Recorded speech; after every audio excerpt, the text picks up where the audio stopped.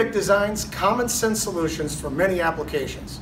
For example, we made converting a pool motor from 115 volt to 230 volt as easy as flipping a switch. Let's walk through the process using an AquaShield motor, a US Motors branded product.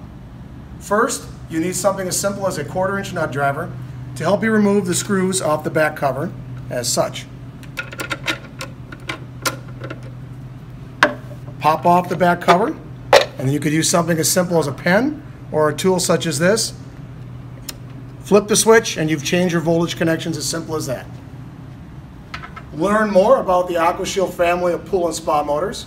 Check out our pool motor replacement, the AquaShield difference video, or click the link in the description below.